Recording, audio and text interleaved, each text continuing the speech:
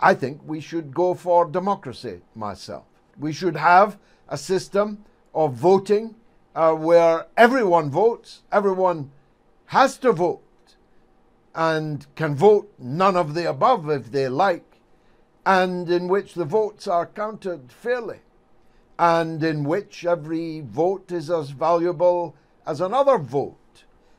In other words, if you're a Tory in a rock-solid Labour seat, your vote is virtually worthless. If you're a Labour supporter in a true blue Tory seat, your vote is virtually worthless. If we had proportional representation, like they do in most countries in Europe, indeed in the world, then we'd have a parliament that we could truly call democratic.